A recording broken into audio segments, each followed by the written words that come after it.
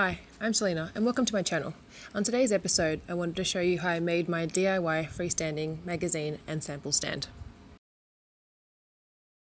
I needed to create a display stand that would be able to show my samples and magazines. Using a few of the elements from each of these pictures, I decided that a leaning ledge with different varying widths for my samples and magazines would be the perfect thing. I had 3 pieces of scrap pine left over from a past project. I used the dowel joint method to attach all 3 of these boards together. This method allows for a really strong bond between the 2 pieces of wood joints. Using dowels as the fixer, this enables the 2 planks of wood to be joined together in their corresponding holes. I decided to do a mock-up on the floor to see what best sizes would work between the magazines and samples. Once I had figured out the best spacing between these ledges, I hand sawed these outside. I was really happy with how this method turned out, although I will be gluing it to make sure it is extra secure. I ended up working on this project in 2 parts.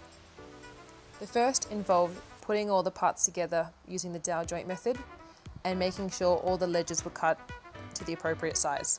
The second stage involved filling in the holes from my recycled timber piece, gluing all the pieces together, sanding, and then finally painting. I poured the wood glue onto the tray as it makes it easier for me to brush on the glue in between all the holes.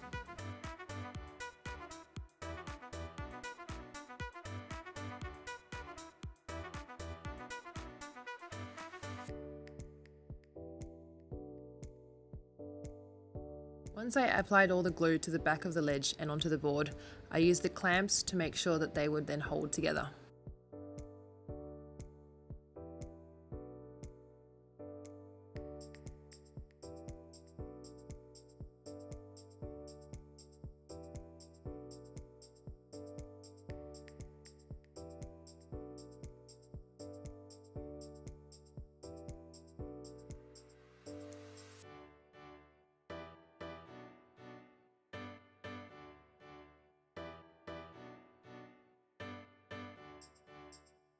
The next step could be missed if you're using a solid plank of plywood or timber, but as mine was recyclable boards, I had quite a few holes that I needed to fill.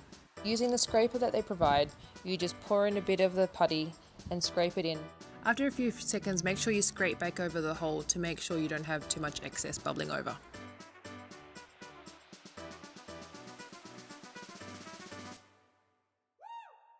Once the putty has dried, the next part is to sand this down. I used a 300 grit sandpaper and then went down to 200.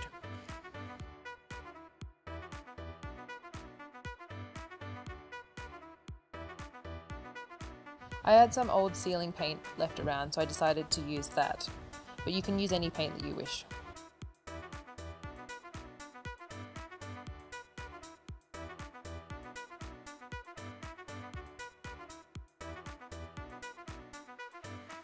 I let the board dry overnight. You may wish to do a second coat, but as I didn't mind the texture and the finish on this, I left it as it was.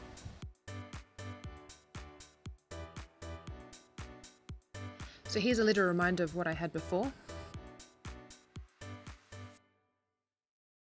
And here is the finished result, my DIY freestanding magazine and sample stand.